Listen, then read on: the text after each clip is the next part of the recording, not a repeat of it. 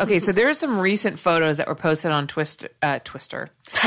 Woo! On Twitter, of an IR scene that you did with what's the dick? And it's like so big. Dread. Is it Dread? Okay. Yeah. Oh, and that one where my ass is just like huge. Not even that one. Before I saw that one, I saw the one of you holding his like it was a sandwich. Oh, and yeah, and like biting. Like, yeah, and it just looks like it's like a massive Subway that you'll never be able to eat. Yeah. And I remember seeing that picture going, how the fuck is that going to go inside of her? It was crazy. I mean, when Jules first approached me about doing that shoot, I had just started doing anal a couple months before, but I was really into it. I was realizing, that I could do it and not just do it like normal, but really take it and gape. Mm-hmm. Gaping is like, I didn't know that gaping was such a popular niche. Like, I didn't realize. I just didn't. But he asked me to do it, and I said, can we do it? And he said, whatever you're comfortable with. And I said, okay, then I'm going to try it. And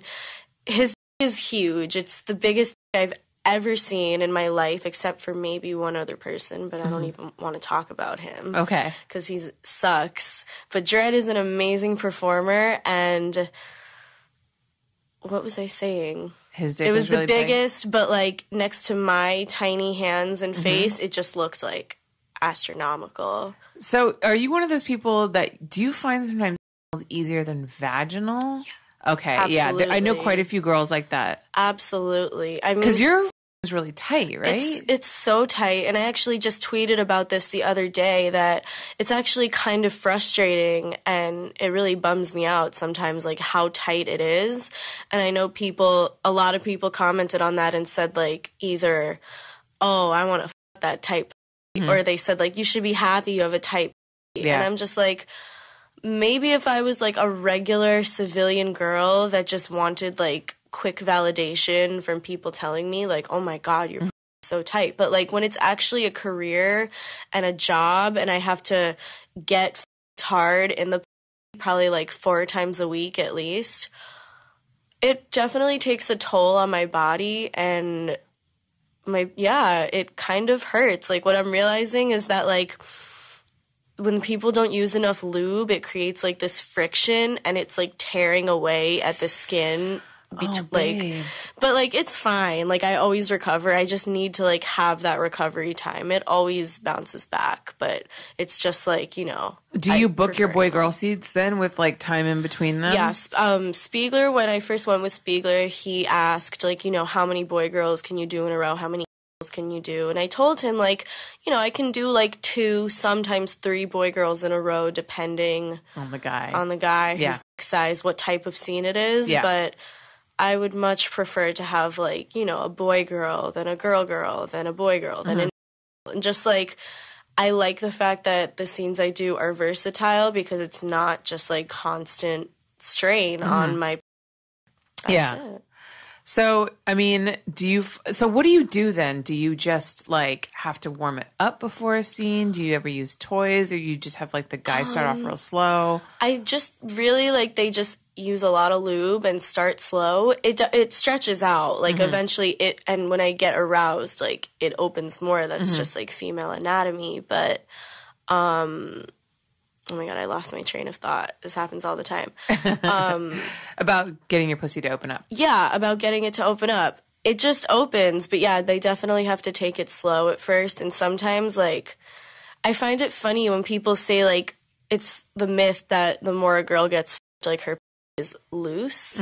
I just think it's so funny because it's actually the exact opposite. The more you have in the it gets swollen and it shuts and it's like clamped shut. So that kind of happens to me sometimes. It's hard to do a boy girl if it was like a really tough scene the day before, and then to do another one, it just takes longer. Yeah, I can imagine. It was interesting. There was this one girl that I worked with who she brings a vibrator and she uses it on her before the boy girl scene, like even just for a couple of minutes to like get her aroused, and she said it helps her open up so much, and I was like, that makes so much sense to me.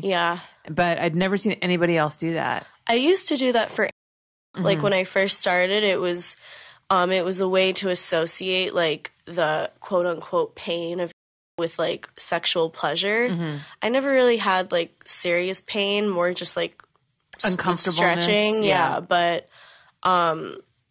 using the vibrator definitely helps, but I don't even use that anymore because I've kind of like learned about my like elastic. What elasticity? is the word? Elasticity. Yeah, I've learned about it and I know how it works now. And after doing that scene with Dread, I just like know, you know, I just have an instinct now for like how it's gonna be that day, and it's just like a comfort, a thought in my head, knowing like no matter how scared I am of this, like I will take it and it won't hurt.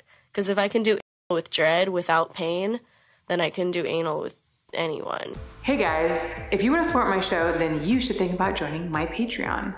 At my Patreon, I offer all kinds of amazing perks in exchange for your financial support. From live streams of my interviews as they are happening, to bonus Q&As, behind the scenes photos and videos of my shoots, plus cool merch like stickers, mugs, and hoodies, we have you covered. So go to patreon.com/HollyRandallUnfiltered, and while you're at it, make sure that you click that subscribe button so you don't miss a single one of my new updates.